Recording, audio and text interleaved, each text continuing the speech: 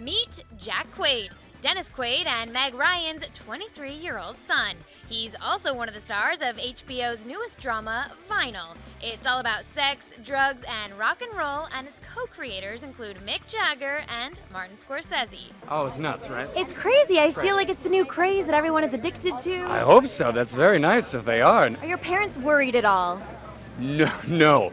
Maybe for my safety? I don't know. They don't know where I am right now. You gotta call them up. I'm lost. I'm very lost. No, they've been nothing but supportive of the whole deal. Have they seen the show? It's risky. Yeah. Very risque. Oh, you meant like with the drugs and the sex and the rock and roll? No, I mean they love Scorsese things, and I think that that it wouldn't be Vinyl without all that stuff. And my mom's seen the pilot; she's seen the second episode. Both of them have seen all the episodes so far, and they're big fans, which is great. Not covering their eyes at all. No.